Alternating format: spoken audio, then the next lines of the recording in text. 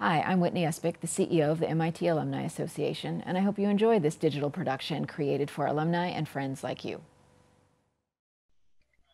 Welcome to the MIT Forum for Equity. I am Sujata Gupta, social sciences reporter at ScienceNews and a 2018 MIT Knight Science Journalism Fellow. I will be moderating today's webcast. Today's broadcast is sponsored in part by the MIT Federal Credit Union, MIT Professional Education, and MIT Sloan Executive Education. As a reminder, we welcome your questions during this chat. Alumni joining us via Zoom can use the Q&A feature found on your toolbar. We'll get to as many questions as possible. We have also invited alumni to share with us the ways you have been involved in this spring's movements to advance equity in your community. Feel free to share this in the chat as well. Our guest today is Dean Melissa Nobles. She is the Kenan Sahin Dean of the School of Humanities, Arts, and Social Sciences and Professor of Political Science at MIT. She will share some of her research today on ethnicity and politics, Black lives, policing, human rights, criminal and restorative justice, and the census. We'll post her full bio in the chat now. Dean Nobles, please start by telling us your reactions to this spring and summer's events and how you're thinking about this year in light of your research. Great, thank you so much, Jonathan. And good afternoon, everyone, and thank you for joining me today. I'm really excited to be a part of this most important conversation. So when I first heard about the events of the spring, and particularly the killing of George Floyd and the killing before that of Breonna Taylor and before that Ahmaud Arbery, I had the reaction I imagine most of you had, which is of deep horror. I was deeply saddened, but also I had a sense of familiarity. And that familiarity came because the course of my research, I've learned quite a bit about these kinds of killings. And indeed, after George Floyd's killing in particular, as the commentaries began regarding his death, there was often discussions about the deep historical roots of racial violence in the US. And they would typically go back to the slave patrols even of the antebellum period of American history. But I thought actually we have much closer historical antecedents, and those have to do with racial violence in the Jim Crow South. And that's what I'm going to talk to you a bit about today. My current research, which is done in collaboration with the Civil Rights and Restorative Justice Law Clinic at Northeastern Law School and my collaborator, Professor Margaret Burnham, and then connected a bit to the current Black Lives movement. And after that, I look forward to quite an interesting conversation and set of questions. So I'm going to share my screen now.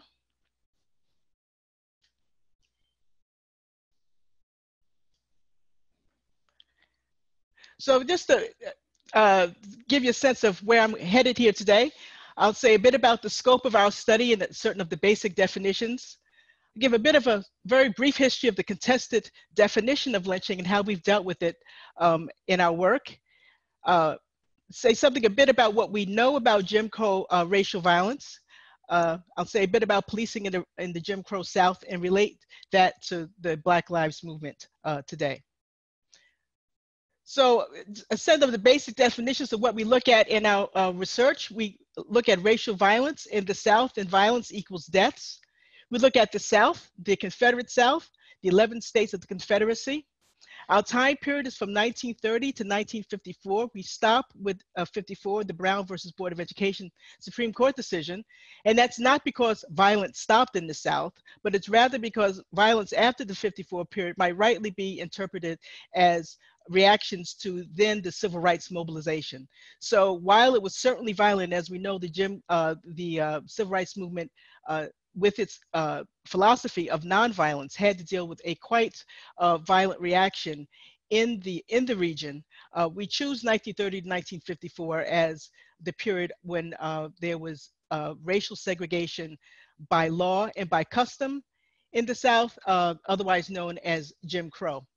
I should also say that while we're looking at racial violence in the South, this is not to suggest that there was not racial violence around the rest of the country. Not at all. But we are interested in, at the moment, trying to better understand the Jim Crow period in the American South in particular. And we do that because there have been a lot of recent books out, most famously Michelle Alexander, really in a terrific book which is titled The New Jim Crow. And the argument is that we haven't quite gotten away from the old. And we agree with that proposition when she talks about mass incarceration and the racial dimensions of the criminal justice system. But we thought we better understand the old Jim Crow. So part of our effort is to give a much deeper and richer understanding of that period. So we look at, we study what is the term lynching, and we've heard a lot about that. It's been used increasingly, and and it has a very particular meaning. It means the definition of extra-legal violence, and this was a definition that was created by the NAACP in 1940. And I'll get to a bit in a minute the contested definitions of lynching. And when the NAACP put forward what they thought should be the definition of lynching, they said the following. They said, one, there first had to be evidence that a person was actually killed. The second was that the person was killed illegally. And I put that in red because as you'll see, what that implied was that the police could not be charged with lynchings, with a extra legal violence. So in other words, if a policeman was acting under cover of law, they weren't in fact involved in an illegal killing. That was a political decision in certain ways. So in order for the NAACP and nearly all Black organizations who were concerned about lynching to try to get the police on their side, meaning part of how lynchings and those kinds of acts were enabled was by the lack of law enforcement, right? The notion that if a person was arrested, and typically a Black man was arrested for an alleged crime, and I'll talk a bit about what those crimes were alleged, what it meant to commit a crime in the Jim Crow South, they would be arrested and, let's say, held by a sheriff. And the sheriff would say, I have to protect. Ordinarily, when a person is arrested, they have to be protected by the sheriff, right? The notion is that they should expect due process. But typically what would happen was that a mob, right, would become the judge and the jury. They would go by the jail sometimes and overrun the sheriff. At least that's what the sheriff would say, right? I was overrun by the mob, and so they took the prisoner. Or the sheriff would say, I'm going to transfer this prisoner from this jail to another. And in transit, we were stopped by the mob and I lost control and such. So oftentimes law enforcement in either the commission or omission of their duties were leading to deaths. So part of what many organizations wanted to happen was that the police to actually do their jobs. So it was a political, in certain ways, a strategically but politically informed decision, understanding the circumstances in the ground in the South, that you were trying to get the police involved on your side, that is, against extra-legal killings. If you included them in the definition of lynching, it would seem to have been counterproductive.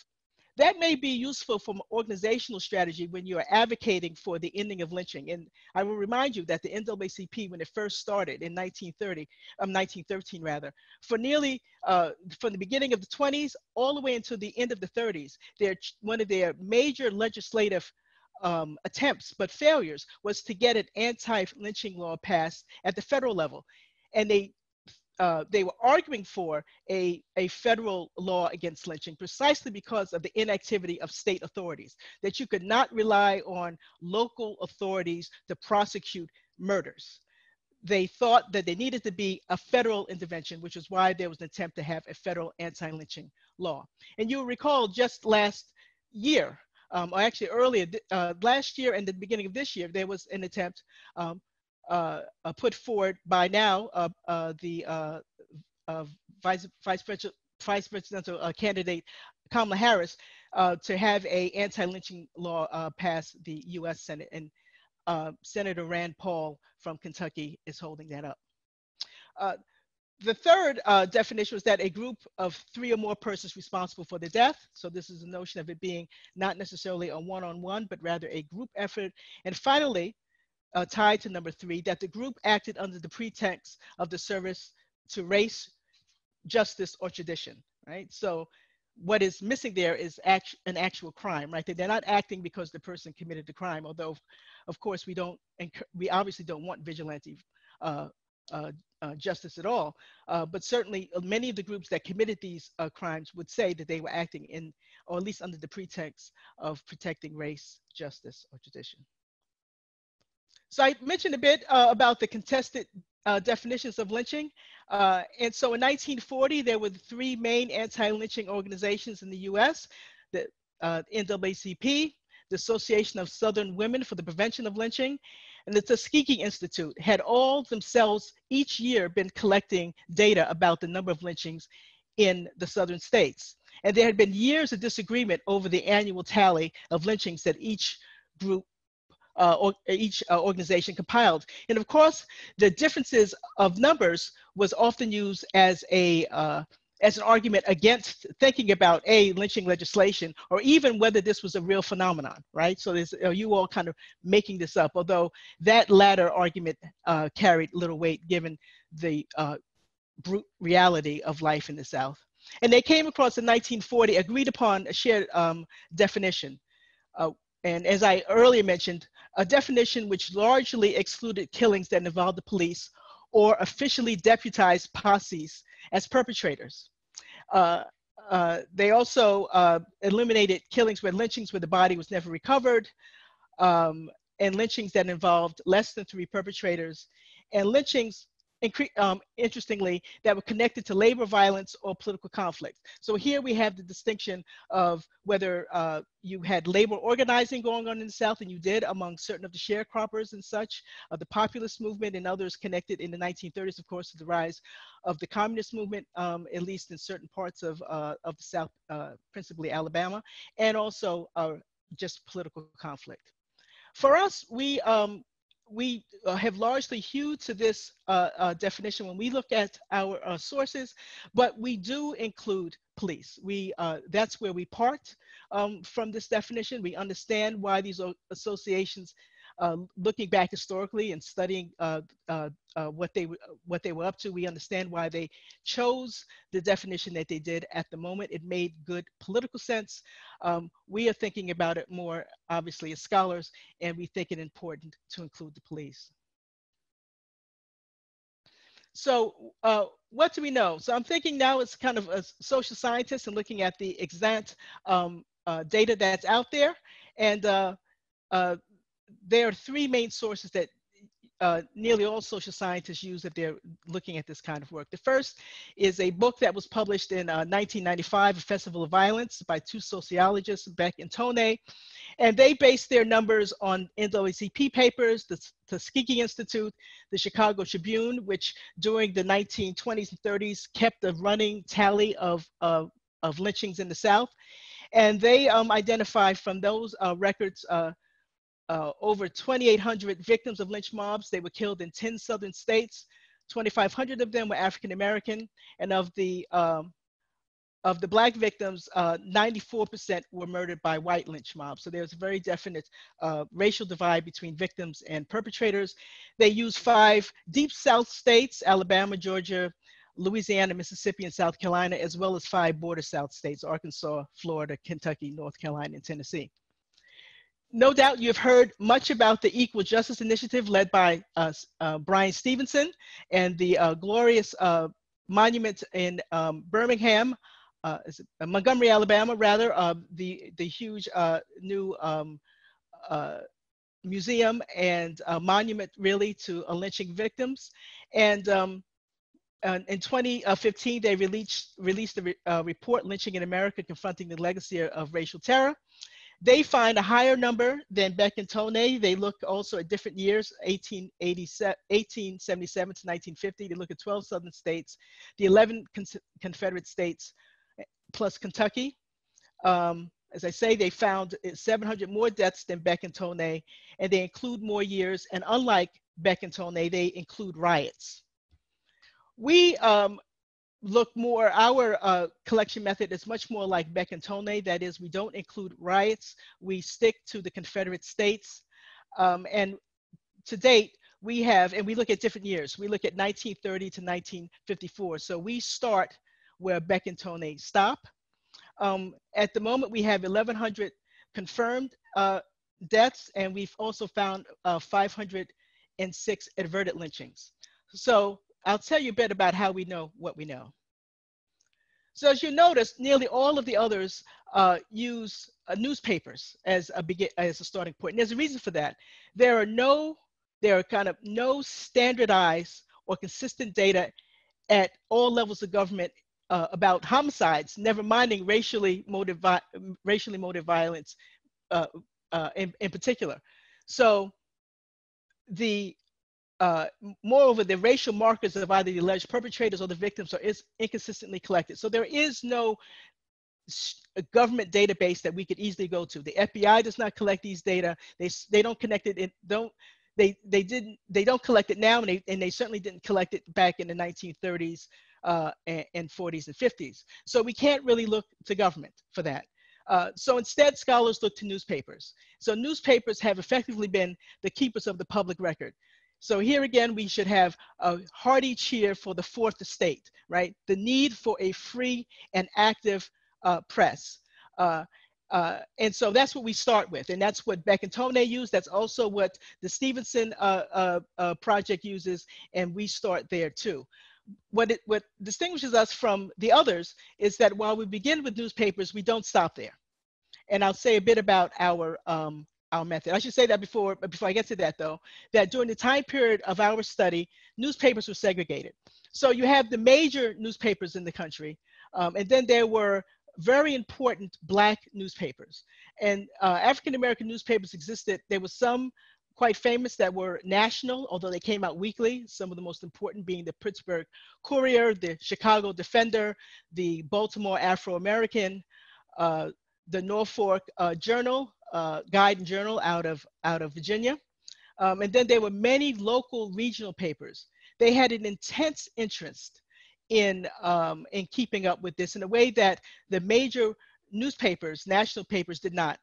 Which is not to say that the New York Times, the LA Times, the Washington Post, the Atlanta Constitution Journal did not publicize lynchings, report on lynchings, but they did so if the lynching was particularly egregious or some major milestone had been reached in the number. In other words, it wasn't as much a part of their beat as it was for African-American newspapers. So African-American newspapers are absolutely essential in reconstructing this past, and we would know far less were it not for them. I list here Ida B. Wells, who was an African-American journalist who started her work in Memphis after the lynching of two of her friends who owned a very successful grocery store, and were both lynched, she argued, because of that success. And she wrote what is known as the Red Record. And the red there is meant to convey the blood of lynching victims. And she wrote that in 1895. So we kind of see her as the mother of these efforts beginning in the late 19th century. So we start with the newspaper article. When I say we, I'm describing myself and my colleague, Margaret Burnham. And we give a newspaper article. She gives the newspaper article to law students. And the first thing that they have to do is find a death certificate. And the death, so as the NAACP insists, that we have to actually confirm that there was in fact a death. And the death certificate often gives us some clues. It will sometimes say death at the hands of persons unknown. So that's one sense that this was probably a mob death. But we don't stop there, obviously. The next thing that the student does is we try to run down as best we can all of the documentary evidence connected to this murder. Meaning, are there any trial records? Are there any coroner's reports? Did the NAACP get involved? And oftentimes they did. The NAACP would conduct their own investigation, or when the Civil Rights Division of the Justice Department was established in the early 40s, attempt to get the Department of Justice to work with the FBI to send down investigators. The FBI would send down investigators. They would sometimes take affidavits. Certain of those affidavits are available. We get them.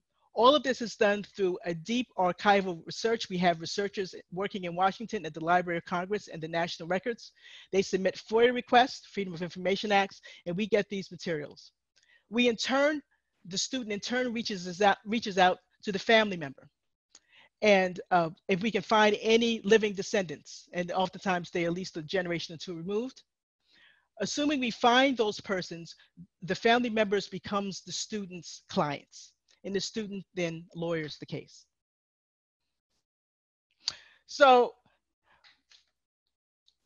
I'm running on time, so I want to wrap up shortly. So I just want to say a bit about when we talk about policing in the Jim Crow South, and much of the discussions about what we're about our research deals with not only civilian violence but also police violence, and the connection between the two. And so I include this quote here. This was a quote that actually I also included in my op-ed in the Boston Globe, from Gunnar Myrdal, who wrote really The Magisterial and American Dilemma, The Negro Problem in Modern Democracy. And what makes it so important is that it was written in 1944. So it's contemporaneous to the period that we're talking about. And it says, and it identifies quite plainly the issue of violence and of the police in the American South, right? So the white policeman, and he's very clear on that, stands not only for civic order as defined in formal laws and regulations, but also for white supremacy in the whole set of social customs associated with this concept. And I have this in red for a reason.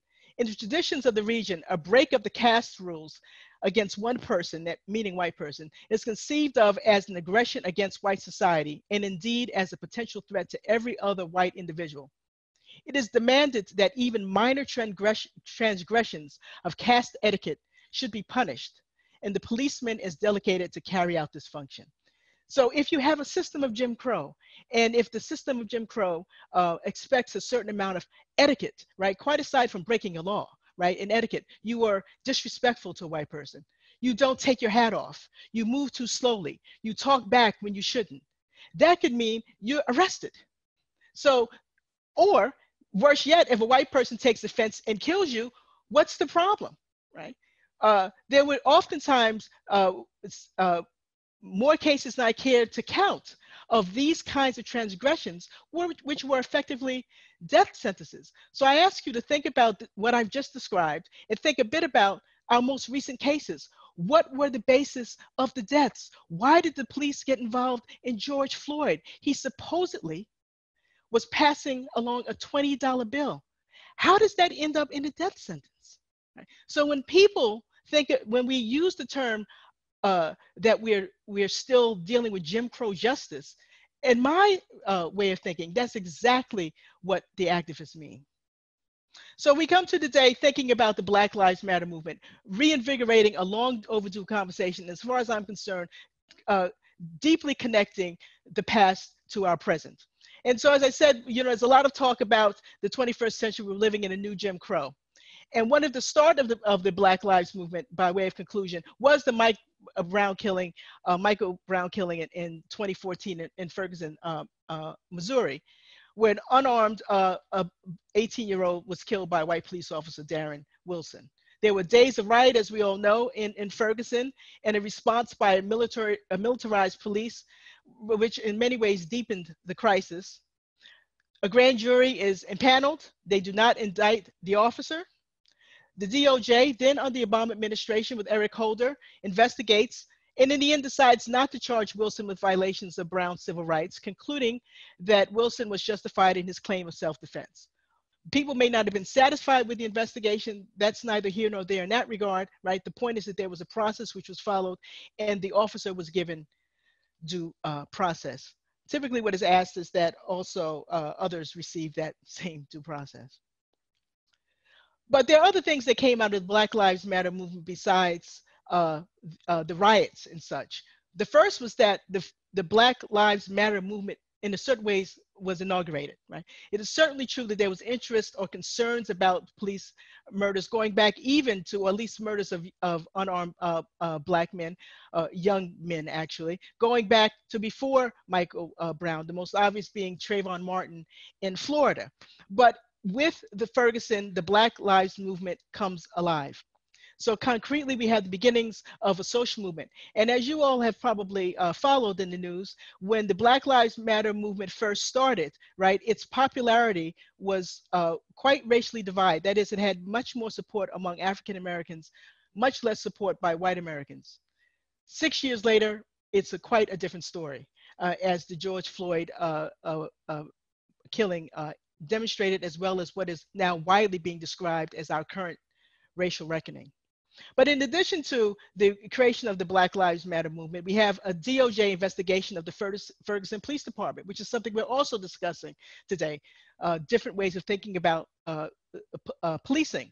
And what came out of that was an investigation which revealed a pattern of practice of unlawful conduct by the Ferguson Police Department that violated the First, Fourth, and 14th Amendments to the US Constitution.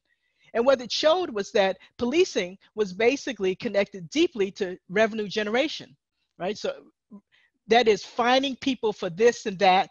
They get arrested, they can't pay. They end up staying in jail longer because they can't pay the debt. So in other words, revenue generation was connected to, was a part of the excessive policing, or excessive policing was done, in fact, to generate revenue for the city. That may be, that's an important finding, of course, but what makes it important is that what would it mean to be a Black citizen living in Ferguson, Missouri?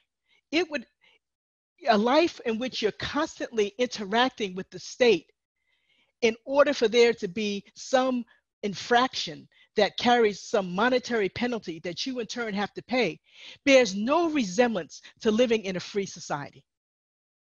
And that's what the importance of that report showed.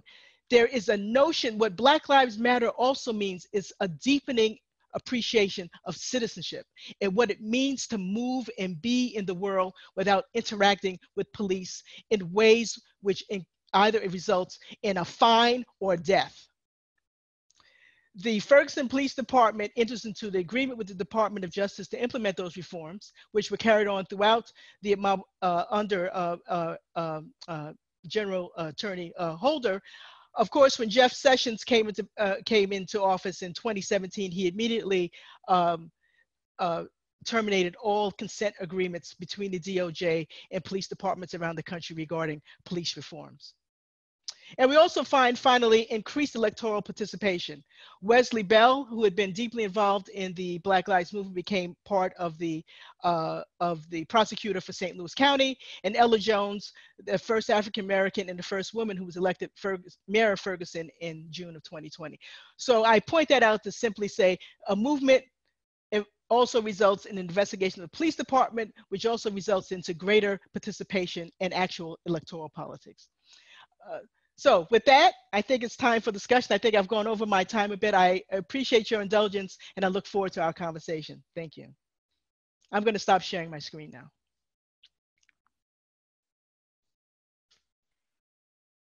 Thank you, Dean Nobles. So we can now open up to questions. Just a reminder to our alumni viewers to ask questions today via the Q&A feature in Zoom, and you can also upvote questions on there.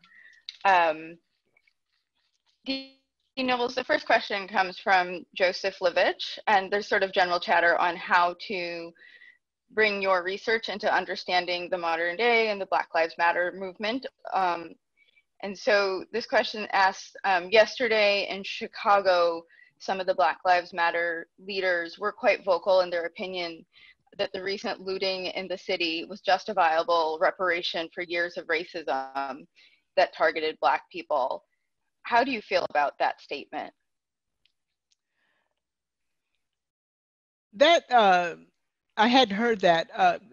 That doesn't seem to me to make much sense. It is certainly true that we have enormous wealth inequality between white and Black Americans in particular, focusing on those two groups, which are deeply rooted in American history. And that requires a remedy, a deliberate, policy-driven, government-based remedy. It does not justify looting.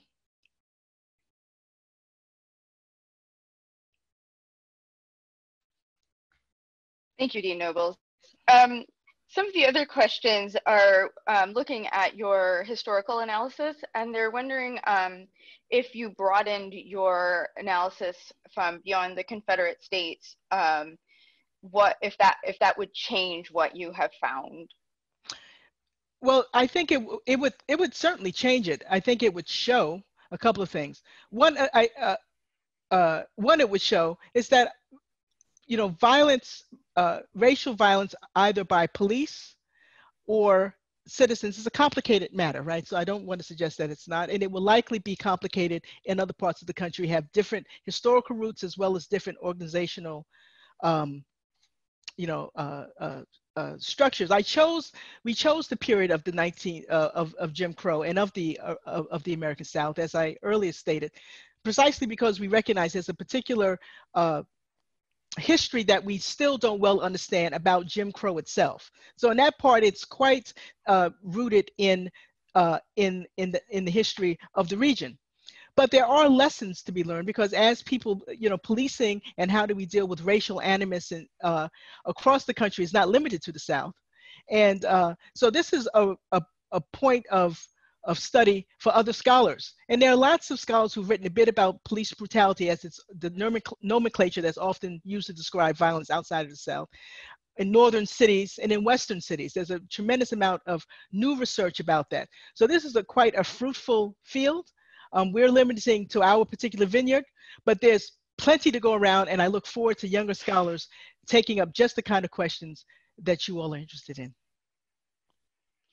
Thank you. So the next question, I'm sort of going to aggregate a few of them. A lot of people are wondering about how some of this research that you're doing can be brought into public school classrooms, and what are the sort of obligations of educators to help start dismantling this legacy of systemic racism?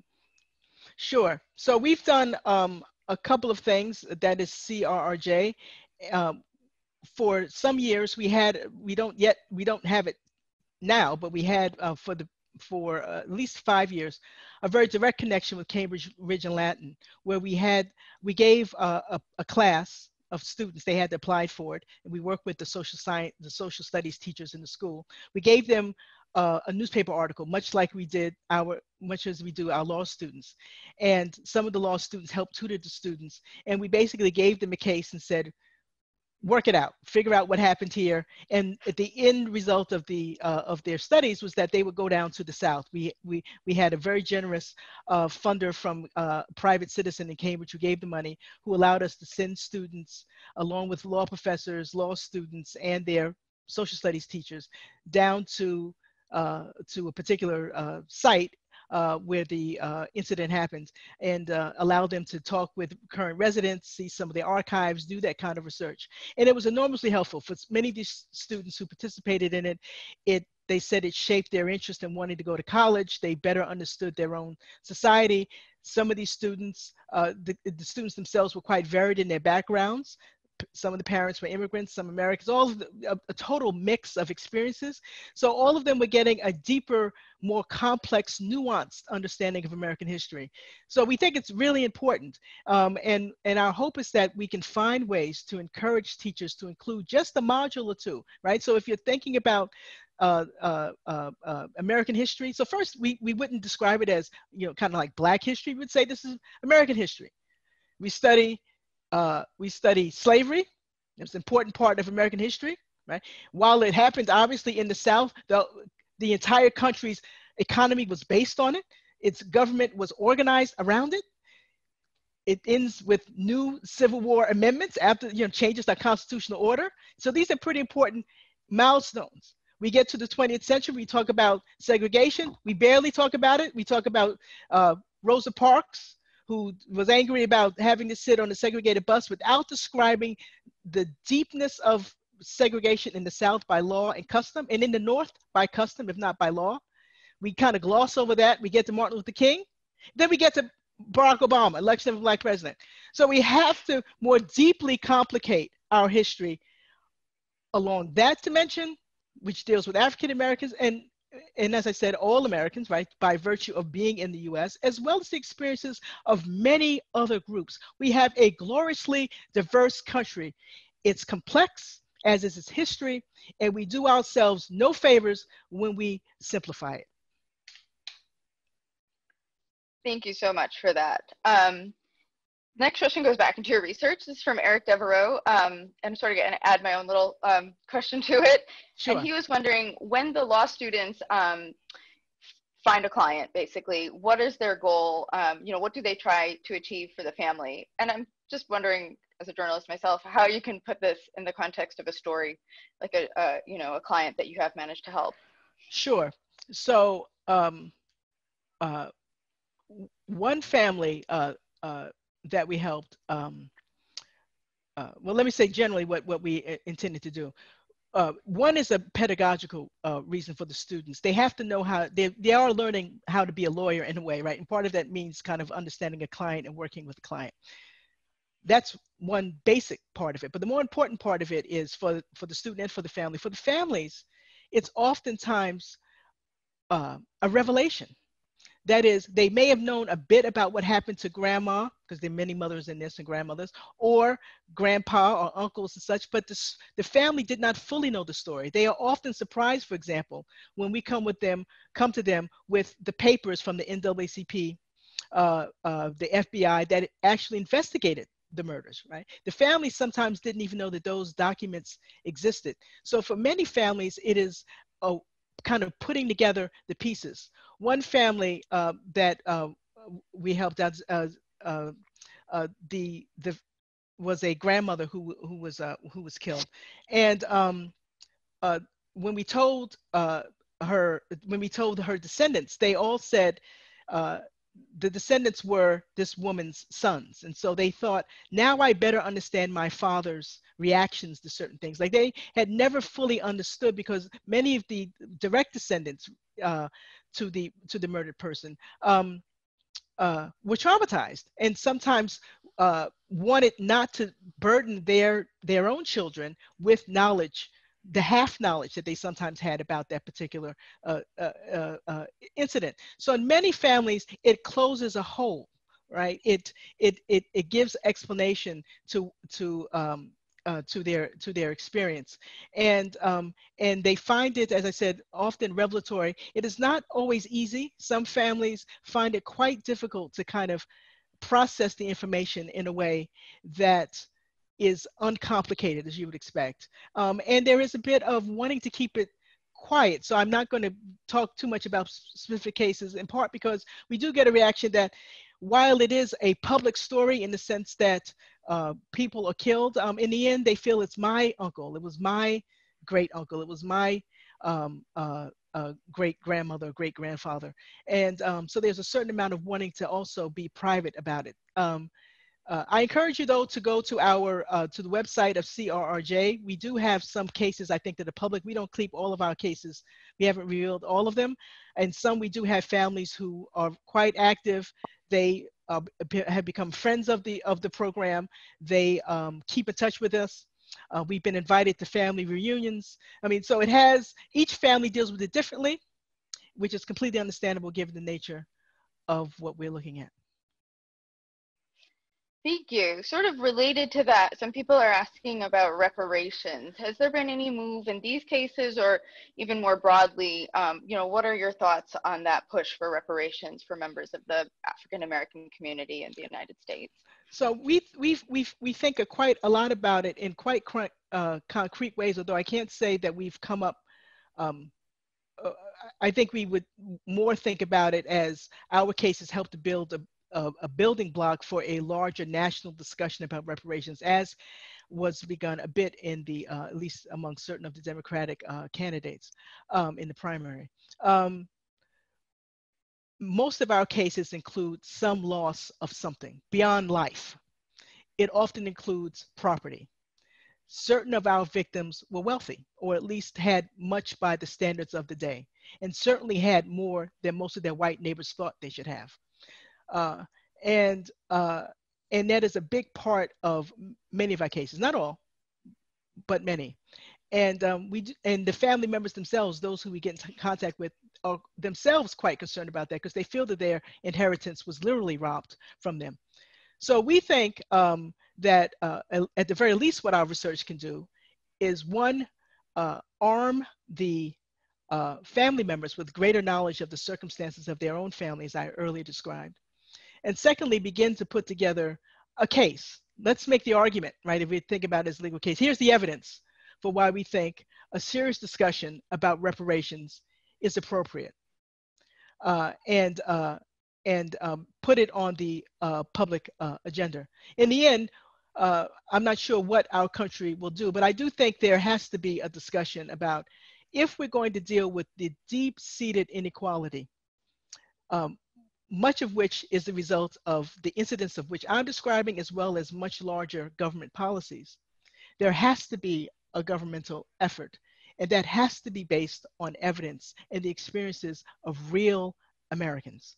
And we are gathering that data.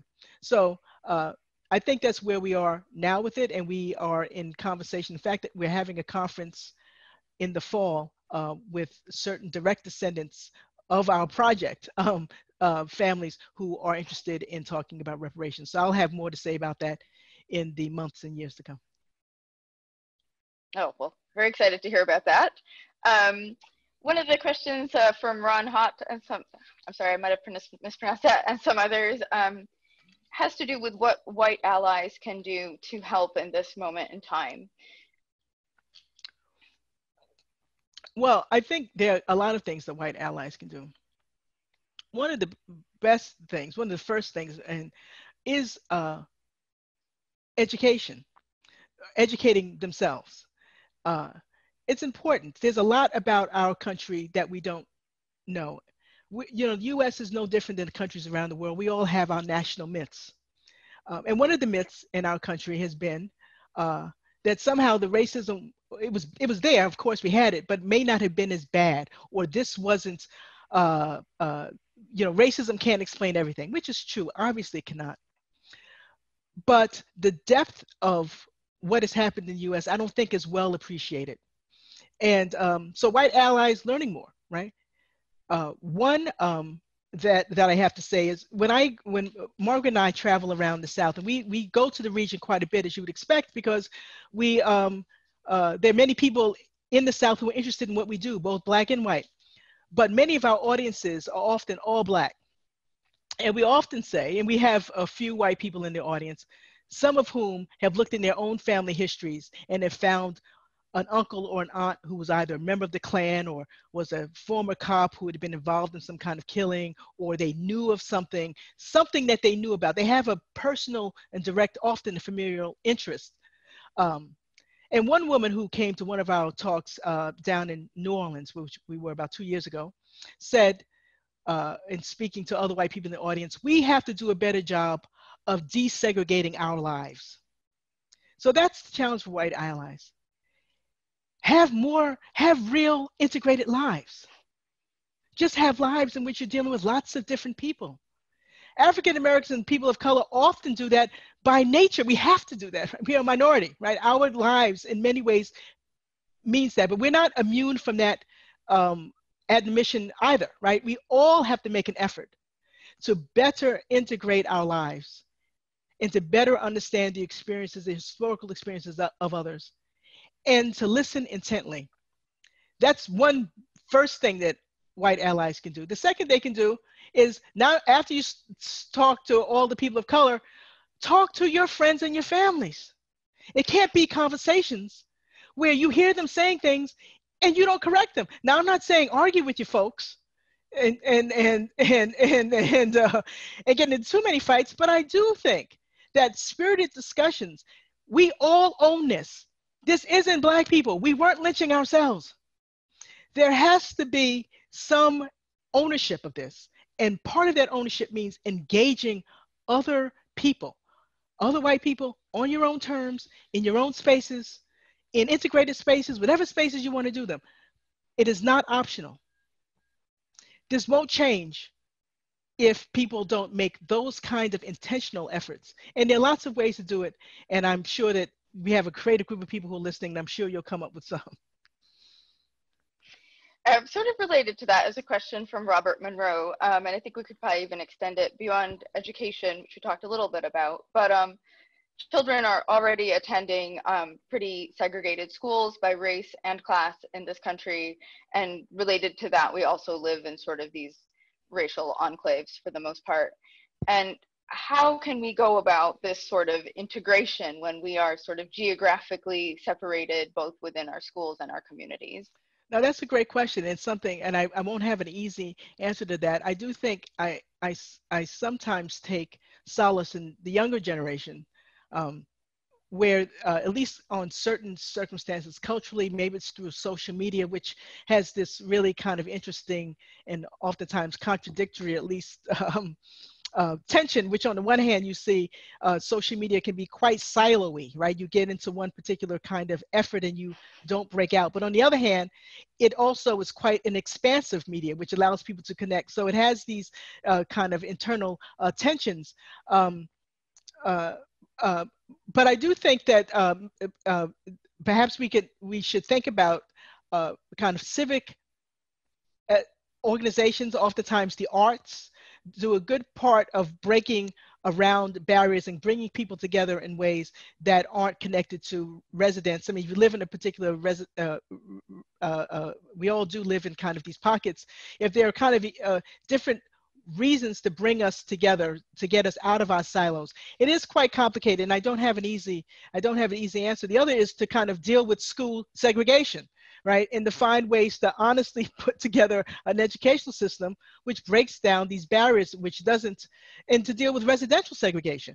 I mean, those two things, right, which are both directly connected to American history and public policy, right? Our president at the moment let us know that, right? He said, I'm telling, the Obama administration put something in order about trying to make affordable housing easier, I imagine, in suburbs. And our current president says, I'm getting rid of that, right?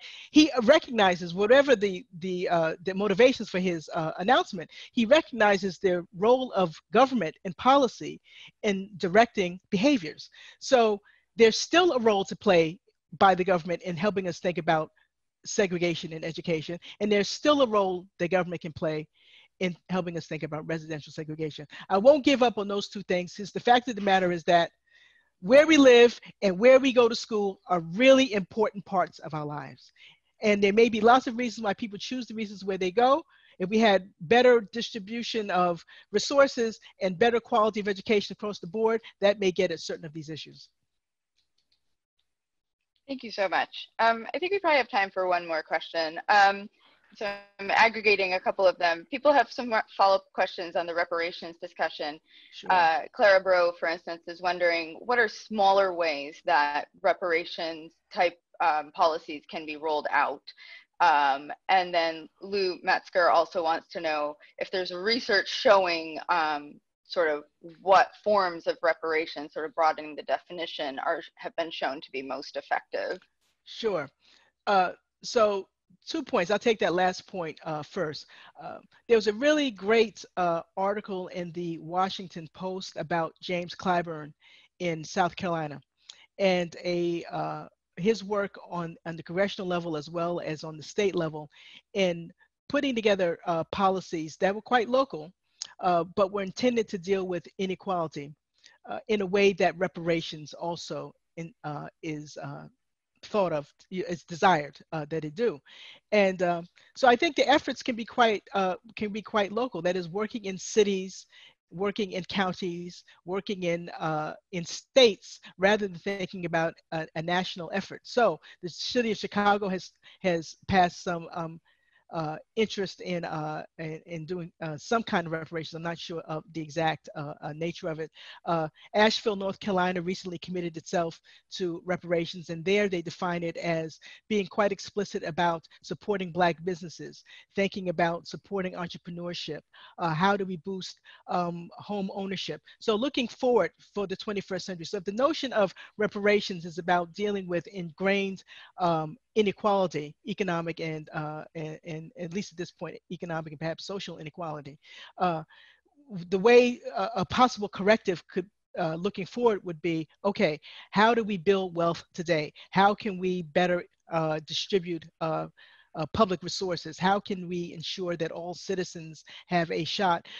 If we think about reparations that way, it seems to me to be perhaps more politically palatable and also politically feasible. And if we think about it happening at a local level as opposed to the national, that may also be it. So I would say to you, if you're in a city, and I would look at the state, look at your city council, get a sense of how it's organized, who may be interested in pushing reparations, getting involved with local organizations. I say start local. National stories are at bottom, local stories. Thank you so much. Well, I will ask one last question. Sure. So your research focuses on the world of newspaper. It starts with newspapers and finding the lynching stories in a lot of the press. And of course, the media itself has a long history of segregation. And I'm just wondering, given the sort of fallout happening within the media as well, what journalists should be doing to cover these movements? Is there something that you see sort of that's wrong, and how these movements are being covered, and how to sort of begin integrating the various forms of media so that all voices can be heard? Sure. I think the media is doing a pretty good job. So let me say what I think, what I like about it, and it will certainly show my East Coast bias, right? I mean, I read a lot of the Washington Post and of the New York Times, and so I don't have a good read of, for example, what the newspapers of Chicago are doing, or Los Angeles, or Atlanta even. But taking the Washington Post as an example, they have now this notion kind of race and reckoning, and they have every day some stories connected to this. So while the news cycle has moved on in certain ways, we're dealing with this COVID pandemic. We're dealing with now a presidential election. We're dealing with international issues and such. There's still we're in an incredibly busy news cycle, but they've managed, even though the calls for reforms may not be quite as loud in the streets, although they are in certain streets. They're still continuing with the coverage, right? Kind of keeping up the stories, trying to find connections. They have one part that deals specifically, they usually on weekends, that deals with the history, right? So they are purposely thinking about all their cases, and in their reports they've included 2 cases from our project, as a matter of fact, and I'm happy to send along the links about that, about our work. So I think they're doing a terrific job. I think the press has it's a difficult responsibility. It's in the sense if they play it straight, just tell the story of what's happening, and at the same time try to provide a context for what it is that the protesters are demanding, as well as all from the police point of view, politicians. Give us as full a view as possible, because in the end, this is a societal issue, and all stakeholders must be involved. I think there's a big role for the public. In effect, with smartphones and such, we, in a way, have a certain amount of citizen journalists. I want to call attention. By that I mean, I want to call attention to the young woman at George Floyd, the young 16-year-old young girl who held her video for 9 or 10 minutes, steady, knew not to move it, knew that she was, in a way, a journalist, an active citizen, helping us better understand. Make no mistake about it, had she not had that video, we might not have heard about George Floyd. That is the truth of the matter. And so I give a lot of credit to technology. I give a lot of credit to Black Lives Matter for getting younger people to think about, hey, use your technology. If something looks wrong, record it. If that had been a correct arrest, then that would have been a video that she could have deleted. And getting people kind of contributing to this collective knowledge. In the end, we do have to adjudicate, of course, and that's why we have courts. That's why we have trained journalists. It's one thing for people to think that they can tell the stories, another thing to be a trained journalist. So I'm not at all suggesting that anyone can be a journalist. There's a very particular role that journalists have to play, and I'm a strong supporter of the Fourth Amendment, especially in a democracy. of the fourth estate in our democracy, and they're proving their worth today, even with all of the assaults that go against the press. That just means that you're doing your jobs. Thank you so much. So that wraps up the question and answer portion for now. On behalf of the Alumni Association, thank you for tuning into this MIT Forum for Equity broadcast, and thanks to Dean Melissa Nobles for joining us today. A special note, this is the first of many events under this title to be convened by the MIT Alumni Association. If you have ideas for topics or speakers in this series or other feedback, please reach out to alumnilearn@mit.edu. Alumni will be sure to forward all questions asked via the Q&A to our speaker today, and Alumni office staff will keep the chat window open for networking for another 15 minutes or so. A reminder that this broadcast will be available on the MIT Alumni Association YouTube channel within a week of today. Thank you so much for watching. Thank you, everybody. Thank you. Thanks for joining us. And for more information on how to connect with the MIT Alumni Association, please visit our website.